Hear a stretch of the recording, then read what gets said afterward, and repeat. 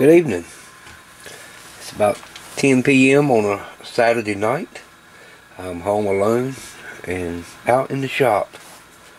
And excuse me if I sound a little funny. Allergies bother me and got a little sniffles. But we got some Fluke multimeters. And here on the top we have a pair of 8010A, 8010A.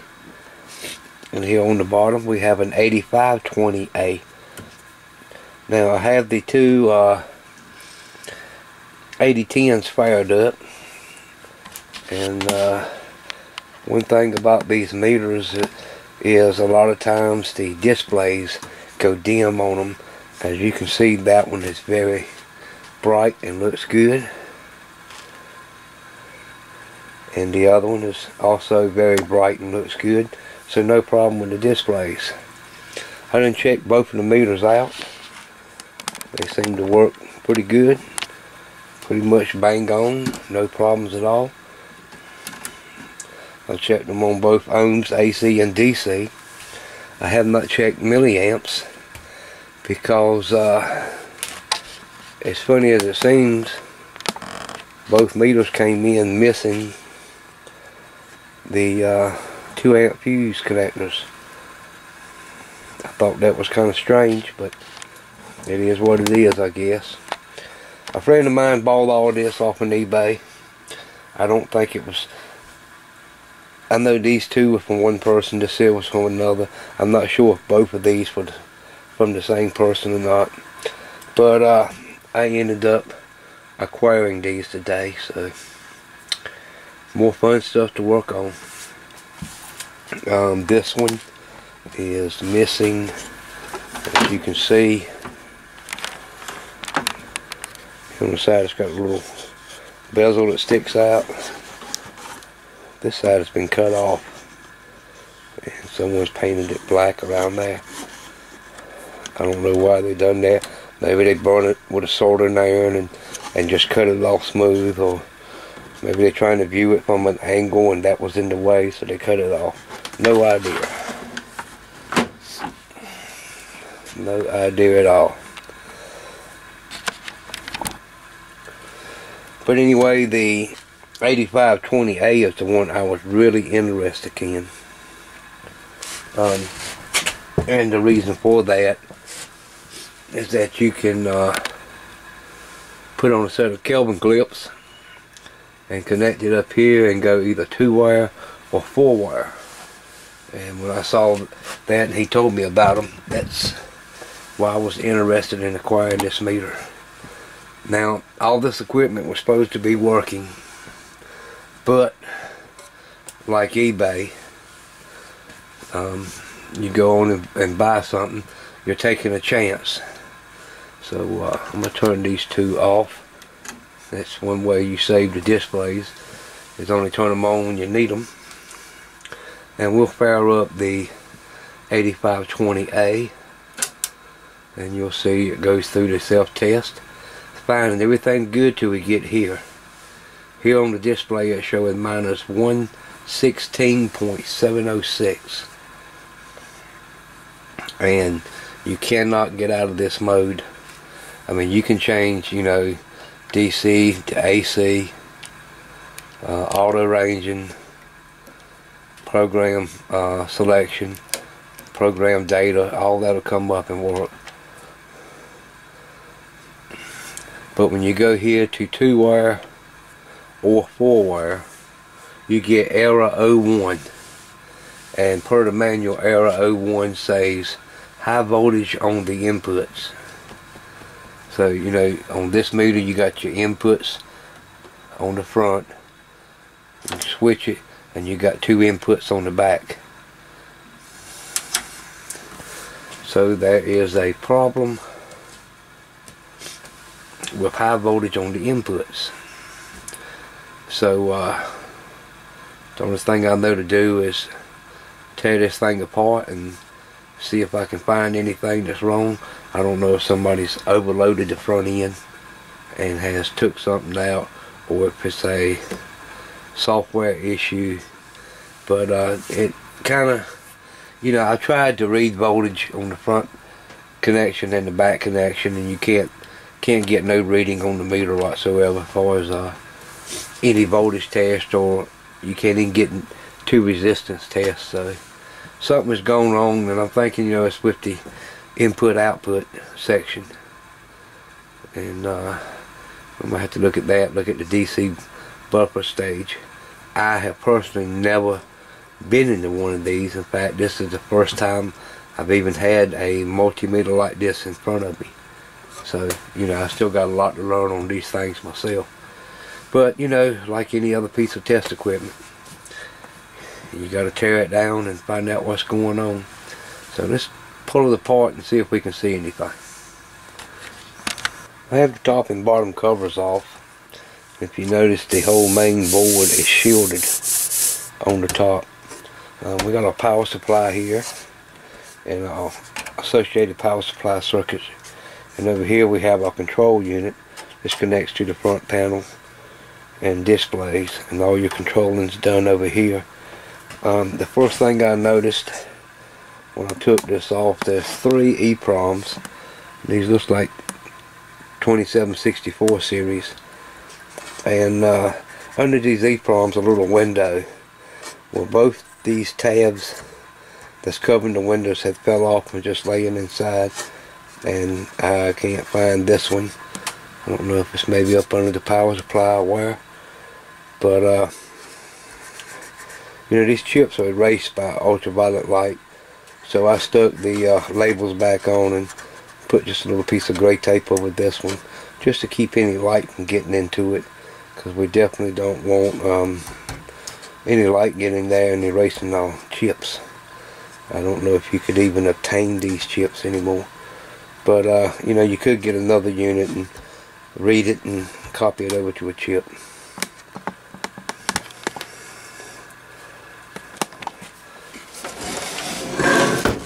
And for those of you playing at home, one important thing: high voltage. Be very careful. This cover associated sheet metal, and the circuitry within may present up to 1,000 volt shock hazard.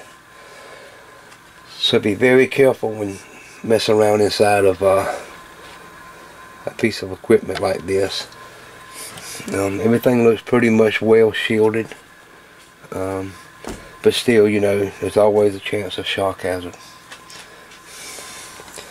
So to get in here to the I/O board and, you know, look at the inputs, this cover is going to have to come off. And looks like there's only 4 screws holding it on, so we'll take that off right quick. Alright, now we should be able to lift up.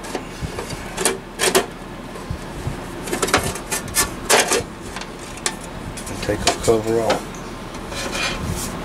Whoa. Okay, I just noticed something. Does that tell you anything? Yeah, it's a burnt spot on the inside of the cover on the top.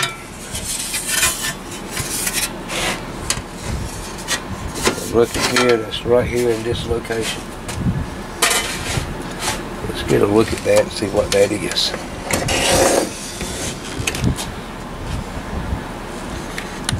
Alright, so the area we're looking in, this is your I/O logic part of the board here, and this is your buffer logic, or your DC buffer. And I'm looking right here, and I'll zoom in on that a little bit.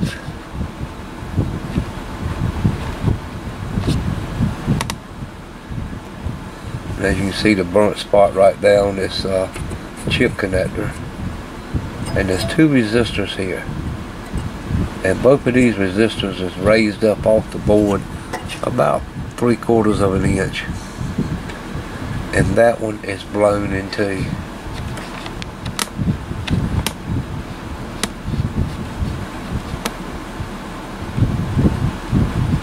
Yep, that is R255.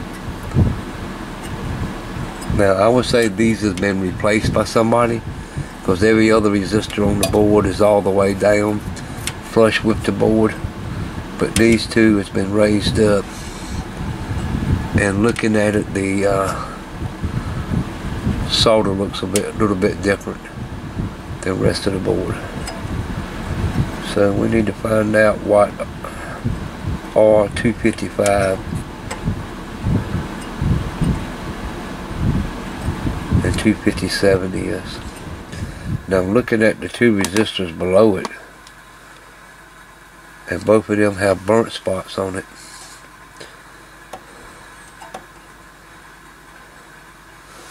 But you know, that really has to be a flame, because you're talking about what, 2 inches to the top cover here, and it blacked out the top cover as you saw. But if you notice, the board is not charred or fried, but the top of those two resistors has been a little hot.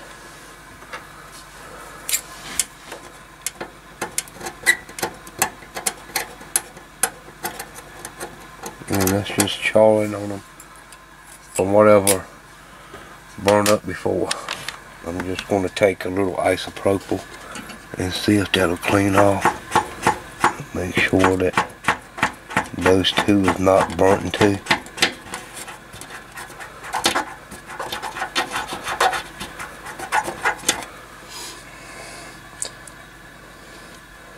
Yeah, I think they look okay.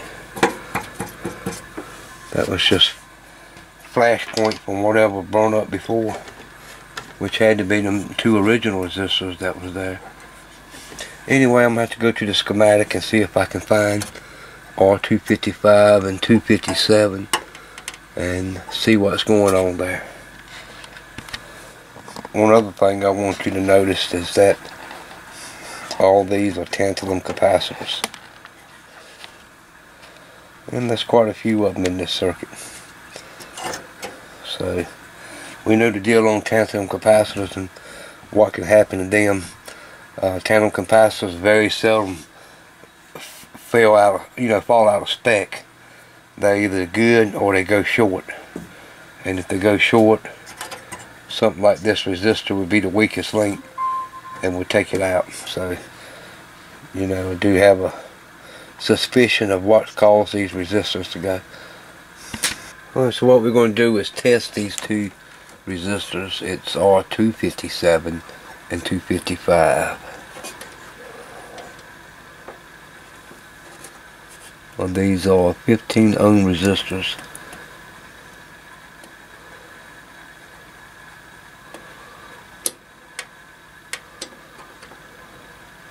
And I'm hoping I can test them in circuit.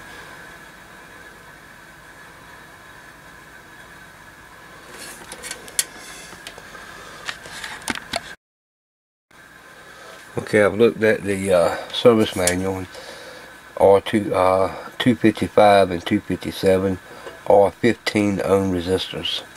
So let's get a check on these and see what we come up with. I think we can check them in circuit by looking at the schematic.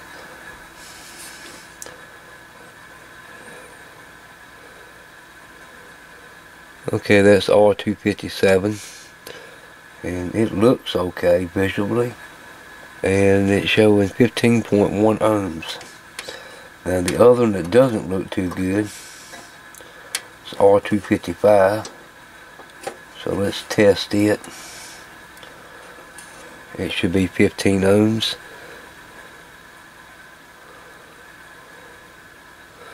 And it's showing about 7.47K. So that one is definitely bad.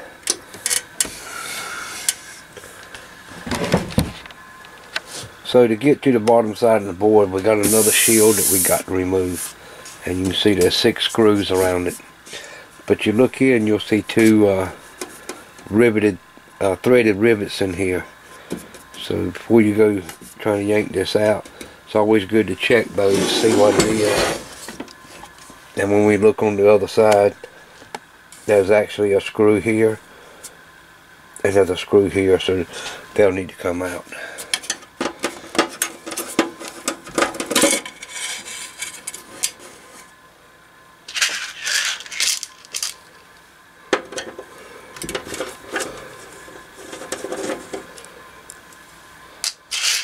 Alright, I'll go ahead and get all the screws out of the back and get that cover off. So this is the bottom of the circuit board, and right here is where these resistors are. And you can see all the leads here on that row of resistors on both sides.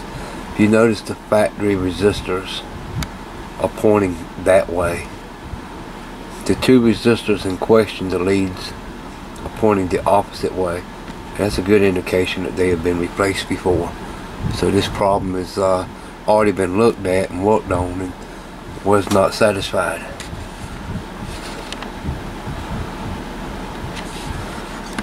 So I got my two new resistors prepared to go in, and I decided to just leave them up off the board, but I put V notches in the resistors. This way the V will sit down on the board and it'll solder from underneath. And by doing it this way, if it gets hot and starts to burn, the resistor will not sink down into the board. It'll have a firm spot to hold on to. Okay, I've got our new resistors replaced on the DC logic board. So what do you say we just fire it up and see what it does? Let's say we don't. That resistor R255 suffered a major failure. Now resistors just don't burst into flames and burn up for no reason. So there's got to be something going on. There's either something on the output side of it is shorted and causing it, or there's a problem in the voltage rail. So what we need to do is go back here to the voltage rails and check our voltages back there. So here we can have our look at our schematic diagram, and this is off the power supply, and we have two bridge rectifiers. Here we have 4 regulators. We have 27 volts positive, 15 volts positive. Our ground rail, we have minus 15 volts and minus 27 volts. Now it's very convenient that they already have some test points here that we can check at. So we can ground on TP705 and we'll check these voltage rails and see what we see. So right here by our resistors we replaced, you can see an empty IC socket. That is actually from this jumper. I went ahead and removed this jumper, and this way when I turn it on to check voltages, we're not risk burning our resistors out again and causing any further damage. This will isolate this section from the rest of the board, so we only have the power supply running through. Okay, so here we have our minus 15 volts negative, and we'll turn it on, and I got negative 14.7. Right, we have our negative 27 volts, and we have 27.5. That looks good.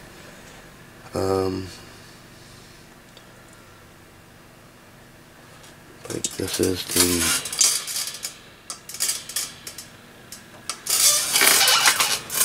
minus 14 volts.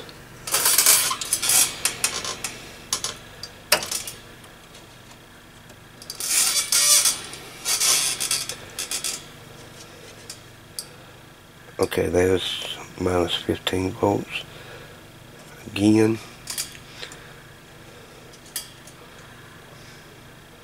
Well, here's our positive 27 volt rail, and as you can see, our positive 27 volts rail is about 10 volts higher than it needs to be. Now TP704, our positive 15 volt rail, was a booger to find, and it's hidden way up here behind this connector. And we'll check it.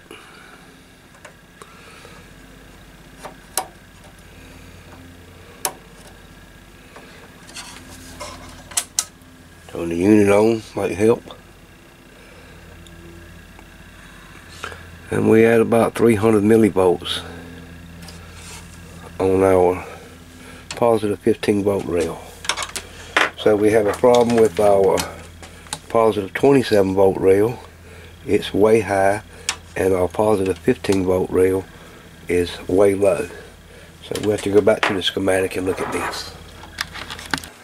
Okay, so by taking our voltage readings, we know that our negative voltage is checking out fine, but our positive rails are wrong. Our 27 volts is at 37 volts, and our positive 15 volts is in the millivolt range.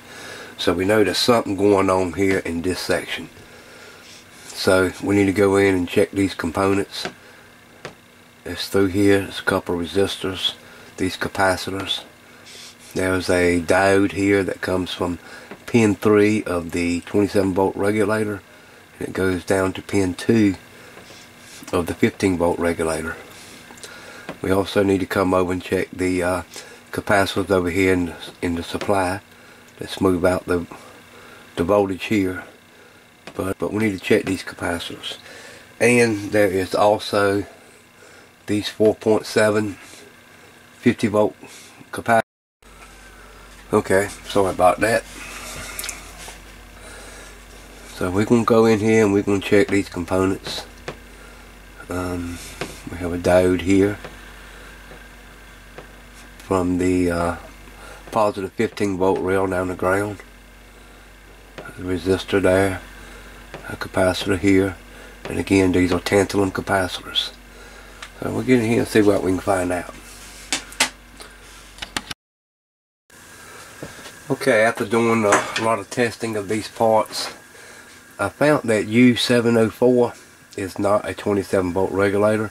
It is actually a LM340T-12, which is basically a 12 volt regulator. And as you see, we had a lot going on between U705 and U704, and that derives the 27 volts. Now what I have found is that somewhere outside of this circuit we have a dead short on our positive 15 volt rail. So I'm going to have to pull the rest of this schematic and trace this on out and see if we can find out where this dead short's at. I think it's going to be somewhere around the DC buffer or somewhere in that location. So that you can see, I have the 15 volt regulator removed. I got this resistor stuck in the output pin. These regulators just plug into a socket and then bolt to the chassis. And I got it on ohm scale, and when we check it, and it's completely zero. We go to diode check,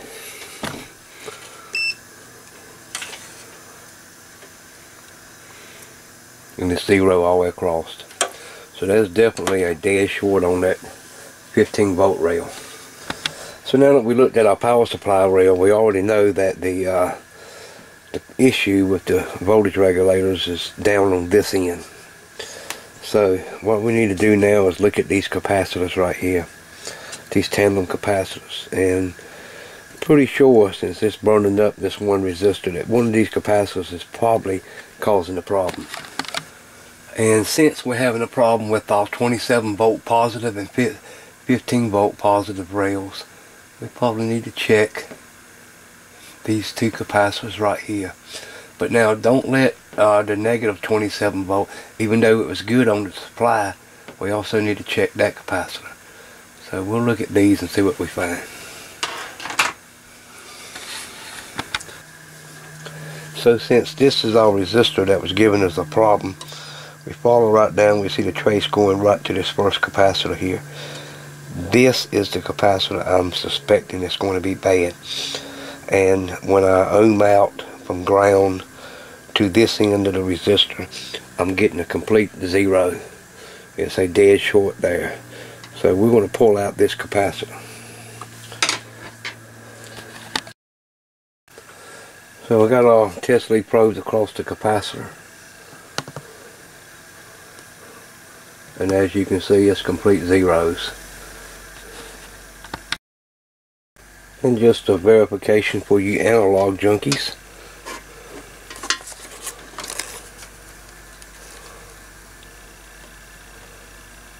Boom, complete short. Yep, that tantalum has gone short on us.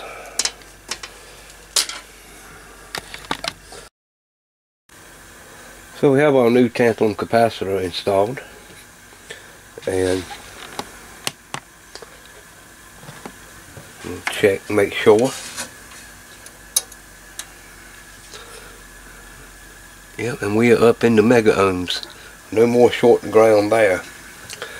However, when I come back here and check the positive output of the 15 volt positive voltage regulator, we still have a dead short there. Now I pulled the regulator and I got a lead stuck in there so I can test it right down the pin of the output. And yeah, there's a dead short to ground. So we still have something on that 15 volt positive output rail that is short of the ground. Okay, well, since we have this dead short on our 15 volt rail, I'm going to show you how we're going to go about locating this. Now I have the multimeter set, and you see it's 0.1 of an ohm, and what we're going to do is go in here and start removing these jumpers that's in here and see if this changes. And if it does, then we know that'll help pinpoint the area of where our short is at. It makes it nice that they put these jumpers in here. It helps you isolate what the problem is.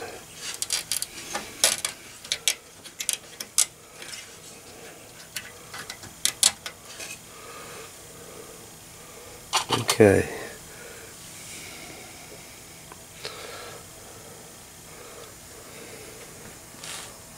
I've removed that one, and as you see, we're still at a short.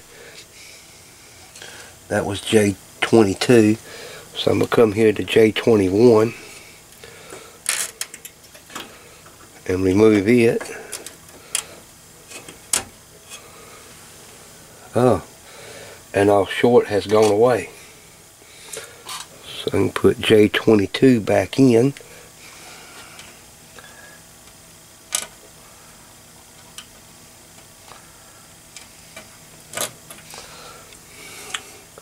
Yep, so see, we're up into K ohms now. So definitely something going on right here on J21. So as you can see here on our schematic, this is J21, and this is several singles coming in. And right here is our positive 15 volt rail. And once we come off of pin 6 of J21, we see a tantalum capacitor here, 10 microfarads. It's C450. We also have another voltage regulator, U407, which is an 8 volt regulator, and then we have a diode CR412. So we might can expect something here in this area. Would it be the diode, the regulator, the tantalum capacitor, or something further on down this rail? My first guess would be C450 tantalum capacitor, because we know what they do. Sorry about having the voltmeter upside down, but I want to get all this in one shot. This is J21, and we have pin 9 and pin 6. Pin 9 is our power supply side, and you can see we in the kilo ohm range. But when we go to pin 6, boom, dead short. So now we know that the problem lies in this board right here. So the first thing we was get to, I was telling you, C450, it's right here, and it's a tantalum cap, and it's right beside this voltage regulator. So I'm going to remove this tantalum cap, and we see if our short goes away. Alright, the cap has been moved. We'll go back to pin 6, and we'll check. and now we're reading in the kilo ohm range. So again, another tantalum capacitor that has failed. So looking through my tantalum capacitors, I happen not to have a 10 at 25 volts. So I put in a electrolytic temporary, and we'll check now on pin 6 and see if our short is still there. I'm pretty sure it's not, because the capacitor did check short. Okay, and we are reading in kilo ohms. Okay, so now we're getting somewhere. Alright, now in the moment of truth. What we're going to do is turn the power on, and we're going to check our 15 volt positive rail, and we're going to do it on pin 6 of J21, and that'll tell us if that part is now working. Power's on, and we're now at 14.63 volts. So that's taking care of the short there. Although when we go over here and we check our plus 27 volt, we're still showing 40 volts on that. And the input of our regulator is 40 volts, and the output of our regulator is 40 volts. So it looks like to me that that regulator is shorted, or something is causing it to short across it. So I expected this LM340T-12 to be bad, so I went ahead and replaced it. And what we want to do now is check our positive 27 volt rail. That is a 12 volt regulator, and it used conjunction with the 15 volt regulator and the 12 volt regulator to produce the 27 volts. So we're going to go here on our 27 volt test point. Turn the unit on, and we now have 27.12 volts. We go back to our 15 volt rail. Yep, it still reads 14.63, but that's close enough. So, it looks like we are getting somewhere. Alright. Okay, we went through quite a bit to get this far. And the next thing is, you know, will we go through, boot up, and not have any error codes? And most of all, will we have anything, any voltage showing on the screen? So let's turn it on and see what we get. Yep, and unfortunately you see it's showing plus 38.7 volts. So we still have voltage on the input. And as you see, if we go into select volts AC, it's still showing 44 volts. If we go to 2-wire, we come up with error 1. And same thing on 4-wire, we're going to come up with error 1. That's telling us that there's still voltage on the input. So it looks like there's some more tantalum capacitors that has gone bad in this unit. And at this point, probably the best thing to do is go ahead and order all new tantalum capacitors and replace all of them, and go ahead and get all them old ones out of there.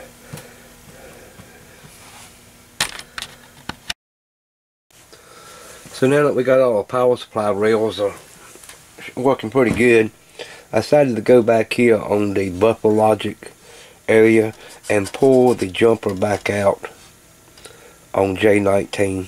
Because you know, this is where our main problem was in this area to start with, and I had pulled the jumper out.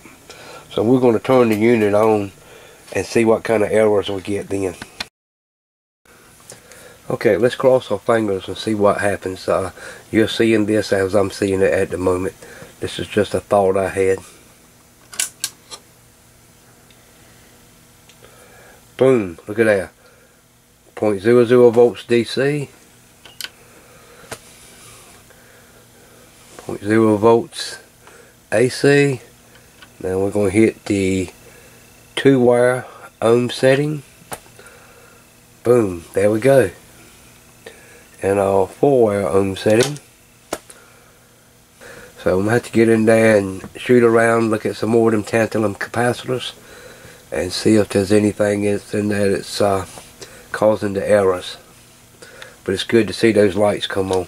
Yeah, I feel like we have made some good progress now.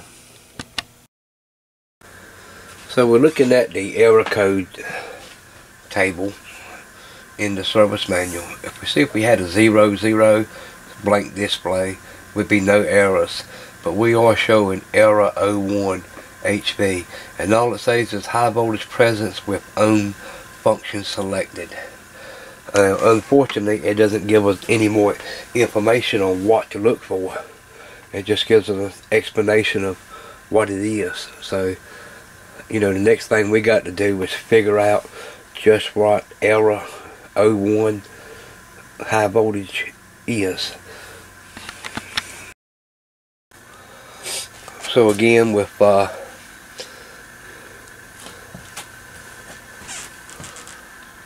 J19 plugged in, we turn the unit on, it goes through this pass, but see, we're showing voltage. And if we reach over here and select anything in the ohms range, we go to that error 01.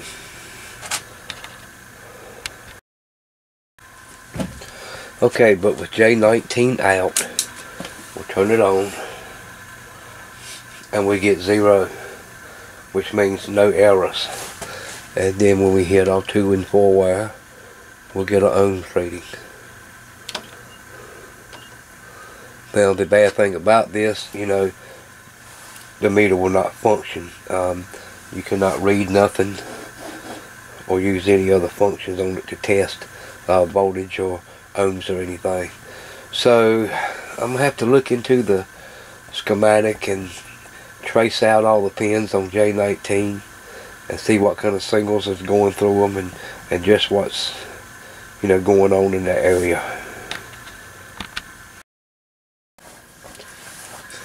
So we spent quite a few time on this. I'm on day 2 of it, finishing up for today, and it'll probably be next week before I get a chance to get back on it, or either the week after. So I'm gonna go ahead and conclude this part of the video as part 1, and I'm gonna have to do some research, and man, there's a lot of stuff to go through on the manual for self-test, so a lot of troubleshooting involved in it. So we got to find out what's going on with our logic. There's definitely something in there that's causing a problem. But as you know, always finding the issue isn't always as easy. So, you know, I feel like we fixed the results of the issue. My guess is somebody's put something into the front end that caused some problems. Could be. Those tantalum capacitors don't help at all. So, you know, we still got a lot of tantalums in there that needs to be replaced, I'm sure. So in the meantime, I'm gonna go ahead and get an order up together and see, can I get these tantalums replaced. So if you have any comments, you know, always feel free to leave them in the below. You know, if you've had one of these and you're working on it, I am open for ideas. So anyway, we'll conclude this as part 1, and we'll see you next time.